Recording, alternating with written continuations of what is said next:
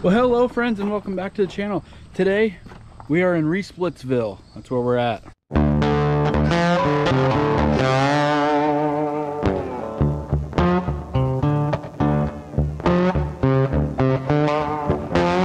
So it is a beautiful Friday afternoon here. Sun's out, but it's not super hot. It's probably like 78, which has been awesome compared to the like 90, 95 that we've had. You know, it's been hot.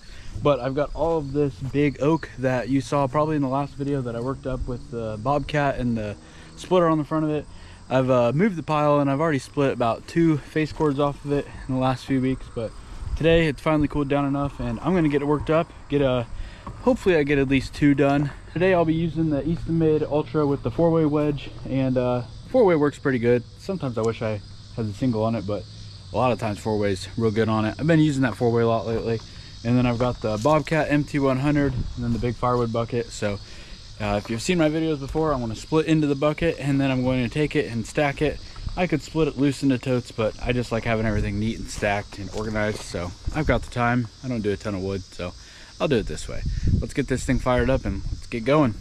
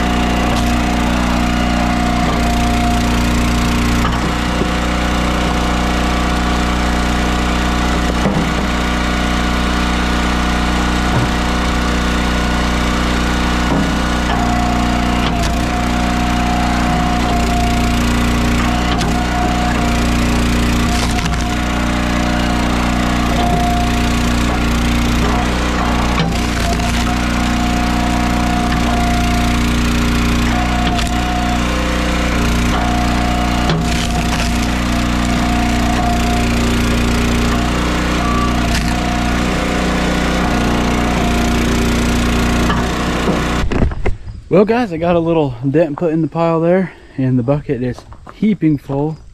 That's oak firewood there, boys. So I'm gonna take it right over there and we're gonna stack it. So let's go.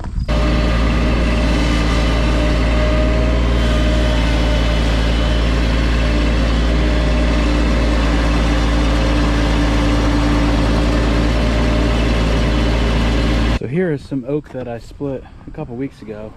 All right, that's half a face cord, half a rick of green red oak, and stacked it out of the bucket. Now I said the same thing when I had my tractor, but I tell you what, I could not do firewood without this loader because I hate stacking. If I was bending over, grabbing that off the ground and then stacking it, my back would be dead. But stacking from waist height, having something held right where you need it, makes life so easy. So I'm gonna pull it back over here and we're gonna get back to stacking. We're not gonna get back to stacking, we're gonna get back to splitting. Done.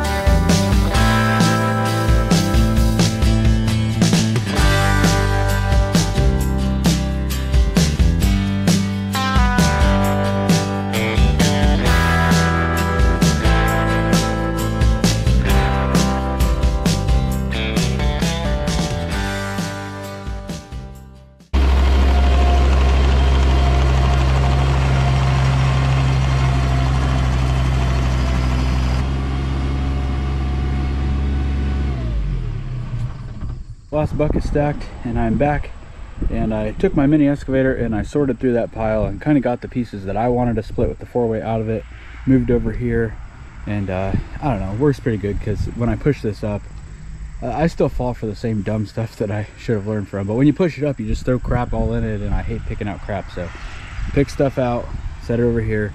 I set some single way wedge stuff over there, and I'm gonna get splitting. Hopefully this is enough to fill another tote, and that'll probably be it for today.